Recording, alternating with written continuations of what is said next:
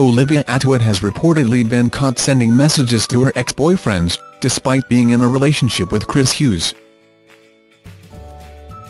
The Love Island starlet has been in contact with Bradley Dack and Muggy Mike Thalassitis, with The Sun online detailing their now deleted exchanges, and claiming that Chris is furious about the messages. The first incident came on Wednesday night as Olivia responded to a picture of her ex Bradley wearing a yellow top on the Blackburn Rovers account.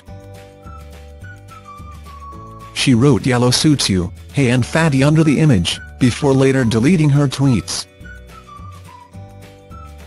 Before she had the chance, however, The Sun reports that Olivia replied to the messages saying "interesting" shortly before removing his own messages.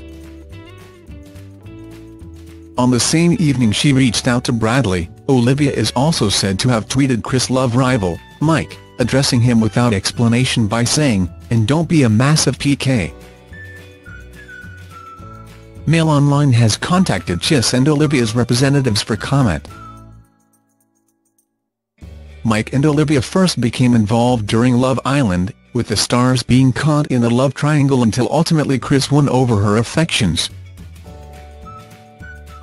Meanwhile, Olivia dated Blackburn Rovers midfielder Bradley for 4 months prior to her appearance on Love Island, with the pair supposedly serious and really into each other.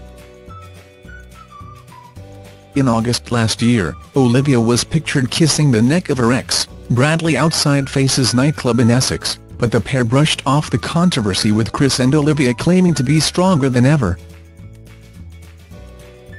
The latest scandal comes as Chris and Olivia professed their love to one another.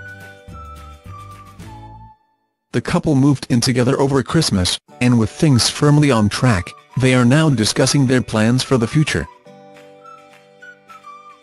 Speaking exclusively to Mail Online, they admitted they would consider getting married in the famous Mallorca villa where they found love, and joked that co-stars Cam Seaton and Amber Davies could be Flower Girl and Page Boy. Chris recently hit back at claims that the pair's romance is fake, adding that while they push each other's buttons their love is unconditional. "We wouldn't argue all the time if it wasn't real because you just wouldn't go to that level of emotion," he began. "We wind each other up, we push each other's buttons. We kind of ignore it. Everyone thought when we came out of Love Island that it was fake then, but we've proved a lot of people wrong. We're 7 months into our relationship now,